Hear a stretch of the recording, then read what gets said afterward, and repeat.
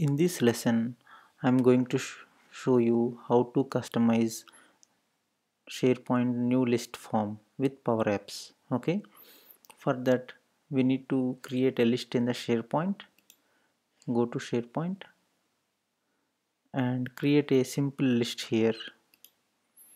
So while you are creating a new list item in the SharePoint, you will get a small window on the right side, right? So we will customize that window here now. So for that we need to have one list here. So I'm going to site contents and I'm clicking new here, new list. So I'm naming it as electronics.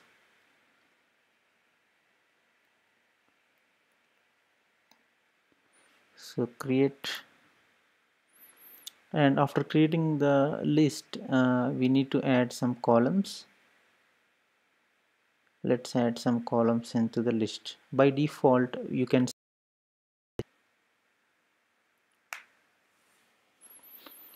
okay, now let this title be like a electronic product ID, and in this add column let's add like product name.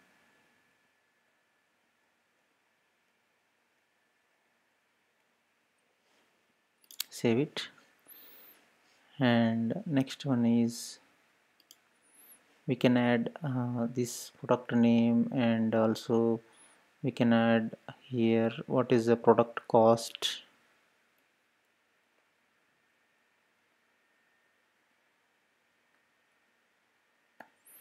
Okay, so also we can add from which country this manufactured. Okay, so here I'm adding city.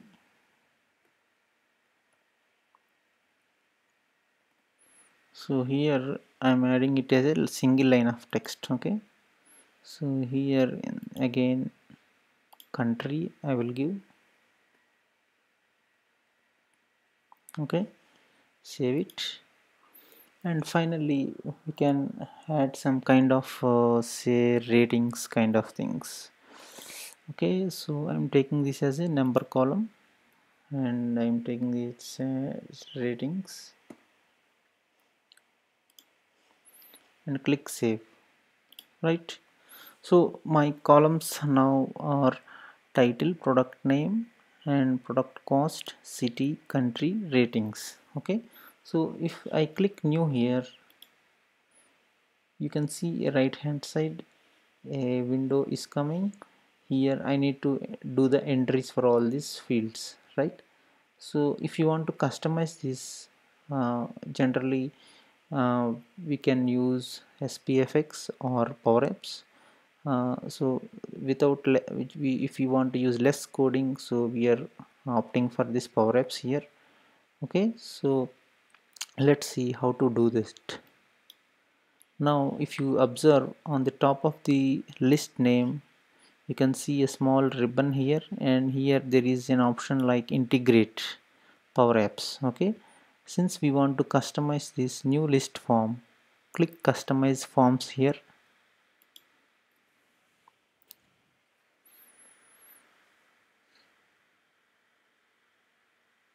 So once you click this customize form, it will open my PowerApps here, and in the tab let's go to again SharePoint and go to the site. And so now this PowerApps is loading. In the meanwhile, let's go to again to the SharePoint list here, site contents, and we created electronics, right? So, and I also to get the countries, I created say like we can create countries here, one more list, a master list which will contains all the country names: India, South Korea, Sweden, China, USA, and also cities here. Okay, cities we can also create like this, and we can assign the country uh, which it belongs to here, like this. Okay, now let's go to our form, and you can see the form here. So everything is nice. So let's change the background color of the form first.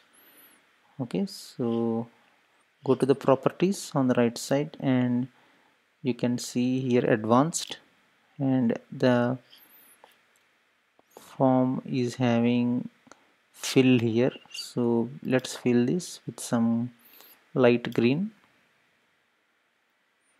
light blue or something here.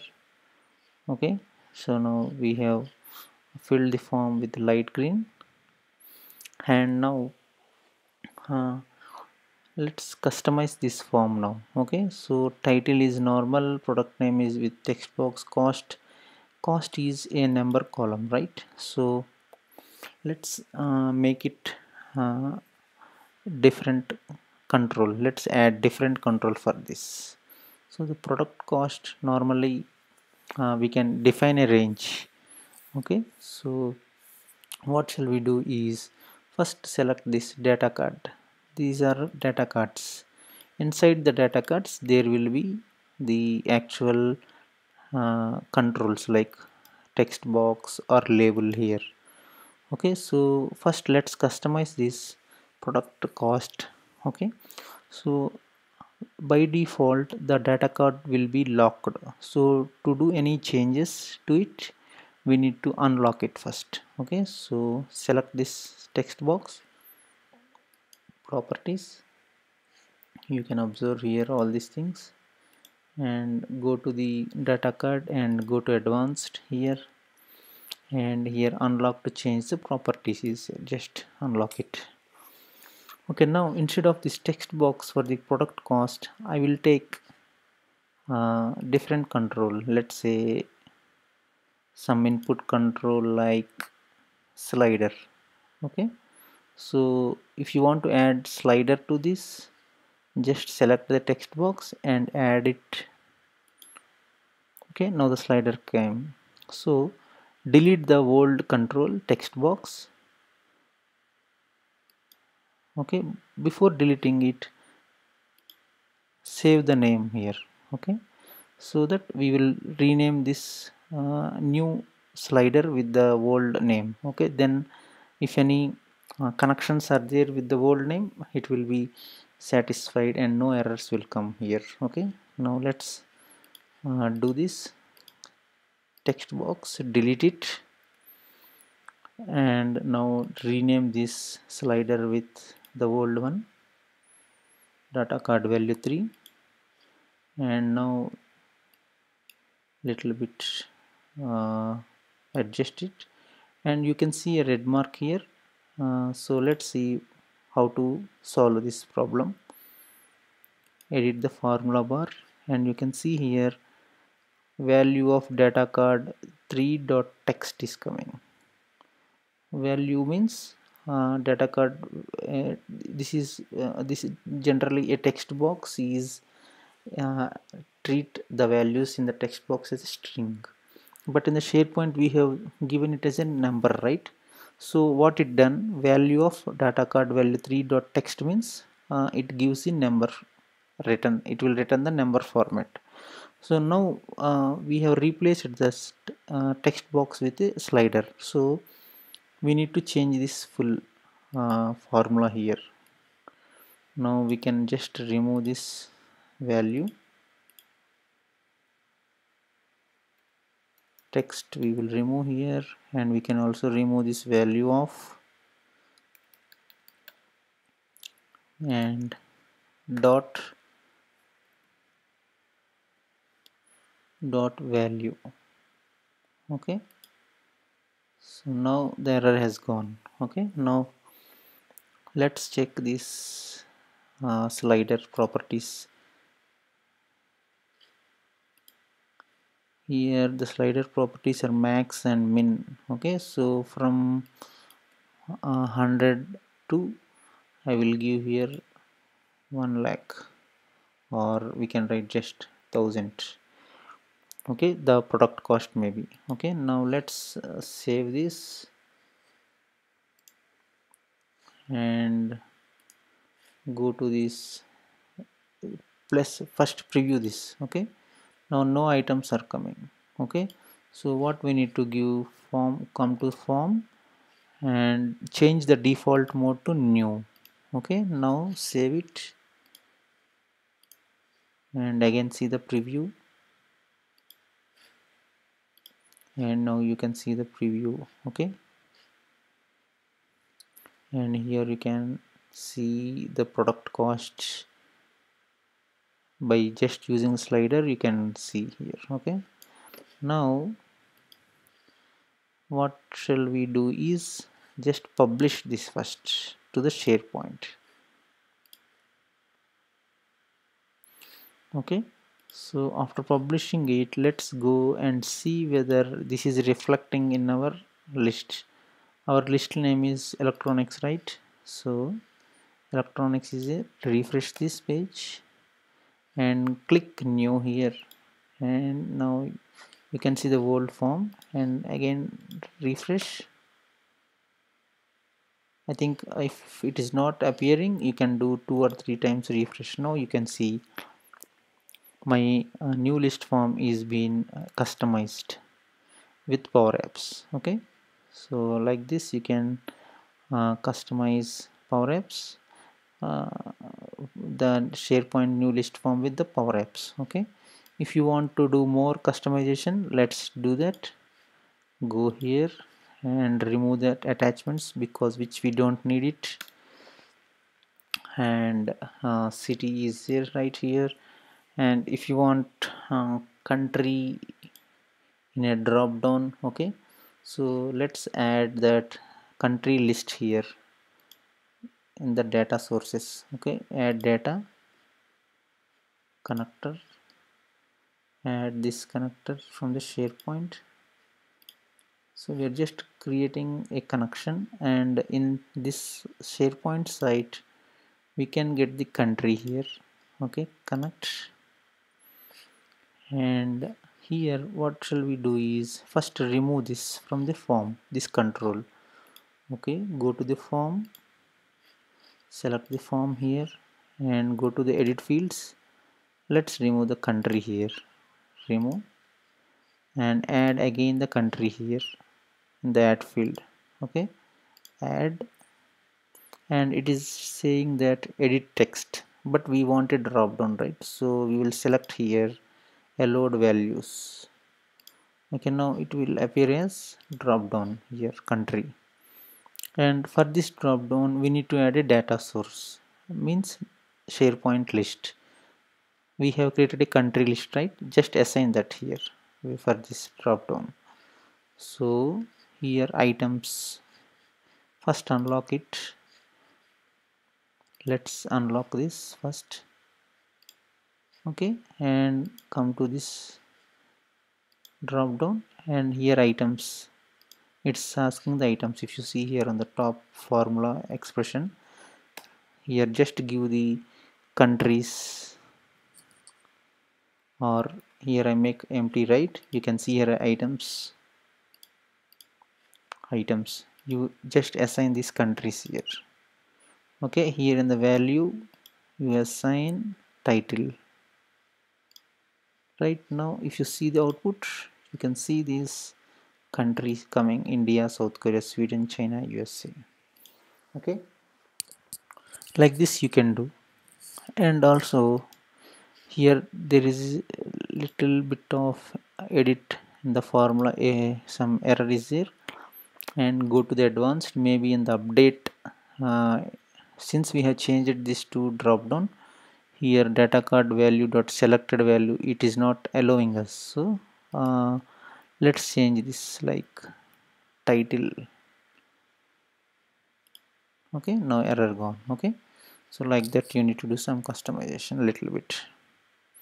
Now we have ratings here, right? Let's replace this text box with input ratings like stars. Okay, so now here select this and unlock this change properties, select this text box and go to input here and come down and click rating. So ratings came now, and first check the name of this text box, data card value 6, save it, copy and delete this text box now.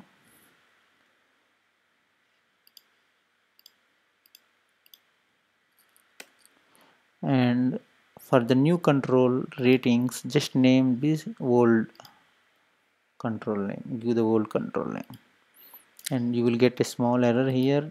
Go to the edit formula bar, and in the update we got value of data card value 6.text, right? Just make it little bit on the top, change that.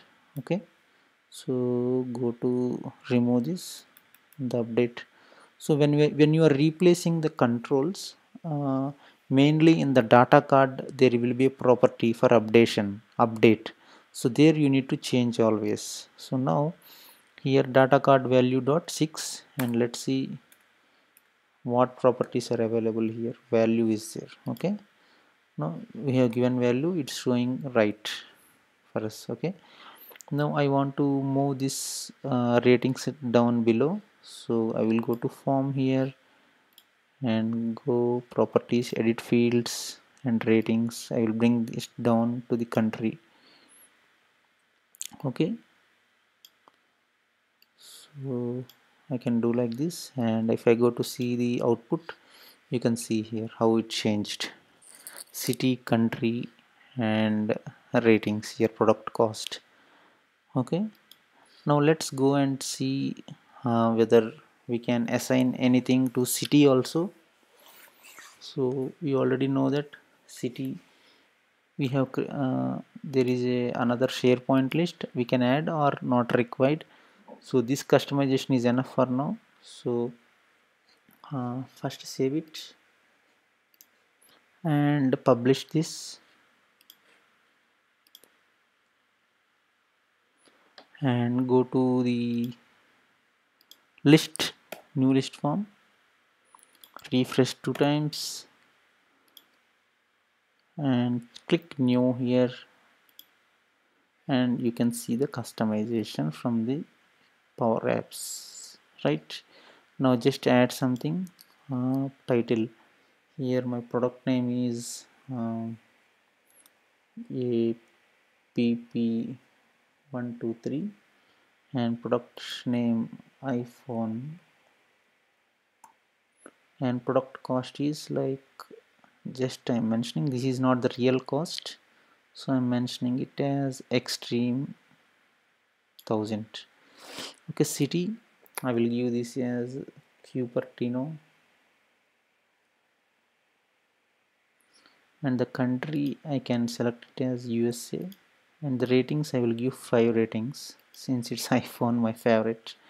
So okay, now save it and let's see whether these uh, fields values will be inserted into the SharePoint list. Okay, save, and now you can see this, all the values has been inserted into the SharePoint here.